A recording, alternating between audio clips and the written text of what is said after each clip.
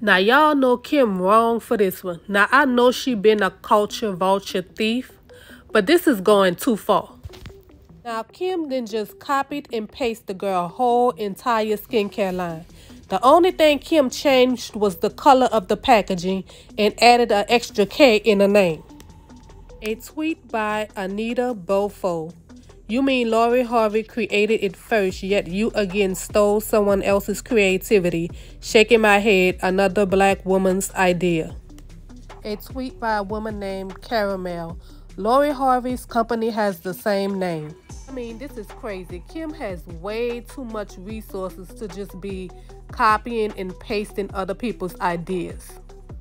She knows she don't need that bag. She just being greedy. And the sad part about it is she's probably going to make more money off of her stolen ideas than Lori Harvey. One Twitter user wrote, Kim naming her skincare brand SKKN when Lori Harvey's skincare brand is named SKN doesn't sit right with me.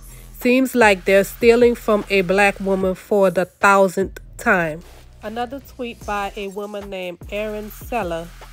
So Lori Harvey launched a skincare line called Skin, SKN, and not long after that, Kim Kardashian launches a skincare line with the same name / similar products called Skin, SKKN. One thing the Kardashians will always do is steal from black culture / creators for profit. I mean, this is really sad. Kim really ought to be ashamed of herself. But yet again, Kim has no shame. So, it is what it is.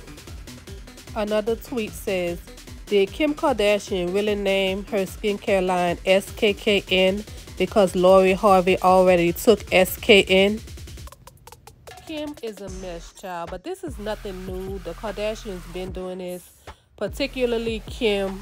Kim has been doing this. This is nothing new. So I'm not surprised. It's just at this point in her life and in her career with her having so much, it just seems like it's just a low. It's like a all new low, even for Kim. It's like, shouldn't you be better at this point in your life?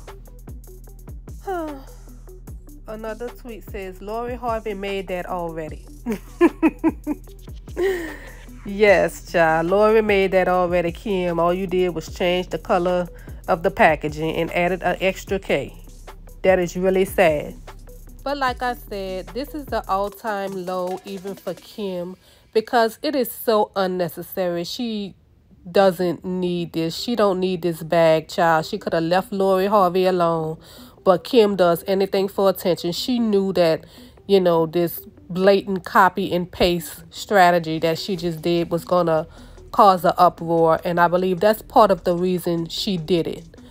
But, child, Kim is just a mess. Anyway, thank you guys for watching. Don't forget to like and subscribe. I will see you in the next one.